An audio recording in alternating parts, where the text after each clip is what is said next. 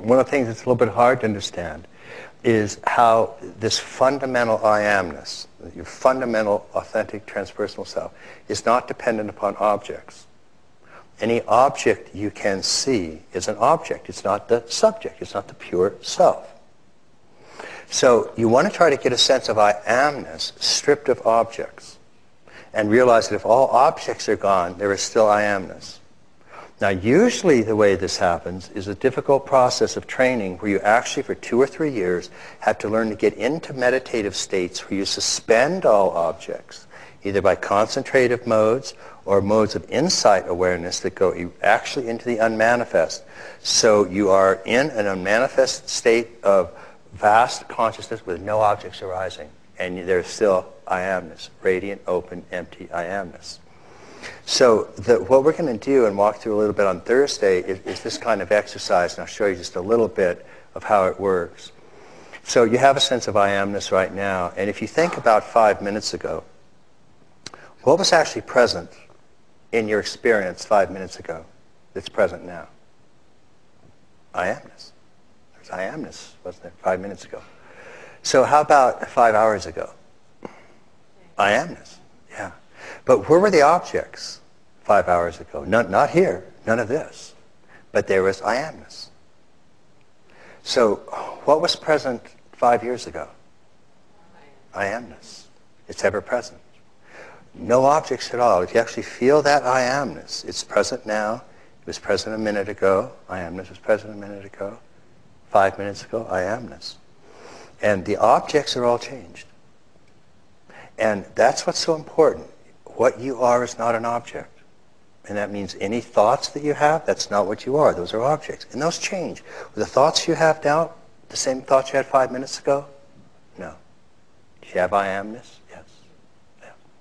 So interiorly, your body's an object. Your feelings are objects. Your thoughts are objects. You can feel the self-contraction. That's an object. What's aware of that?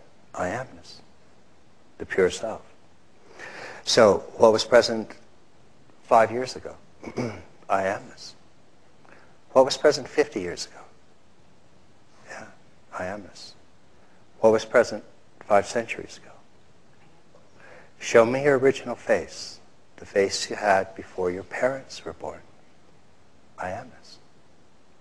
No objects at all. That fundamental, ongoing I amness. What was present 5 millennia ago? Yeah, before Abraham was, I am. The I amness is the only thing that exists. Everything else is a modification, a ripple, an arising. And suffering and bondage is the misidentification of I amness with an object. You identify with yourself, your ego, your body, and that just is the world of objects. They come, they stay a bit, they torture you, and they leave. That's the path of objects. I amness is ongoing, unchanging, ever present. 5 millennia ago, there is only I amness. Before the Big Bang, there is only I amness. It's the great unborn treasure. There's your fundamental self and condition. And so as you get that sense of ongoing I amness, it's no objects whatsoever. And the perfect practice, the fundamental practice, is simply recognizing this I amness, which is the name of God. And as long as you're simply, you recognize it right now. You aware of I am? Yeah, of course you are. And it is absolutely infallible. You don't complicate it. If you're aware of I am, that's it. So the practice is you rest in big mind, you rest in I am, and go on about you're perfectly aware of that. You can do this and you can do that, and then at some point you'll be distracted. You'll forget I amness. You'll forget big mind.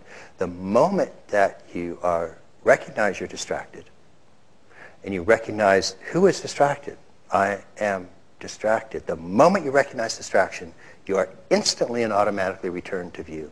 You are instantly and automatically reinstalled in I amness. It's absolutely infallible. It's that simple. So moment to moment, all you have to do is recognize this ongoing, ever-present knowingness called I amness. And it existed now, 5 minutes ago, 5 years ago, 5 decades ago, 5 centuries ago, 5 millennia ago, and before the Big Bang. And fundamentally, I amness doesn't enter the stream of time and objects. That's why it's the unborn. And therefore it never dies. Doesn't mean it goes on forever. It means it doesn't go on at all in the stream of time. It's just ever-present, pure I amness.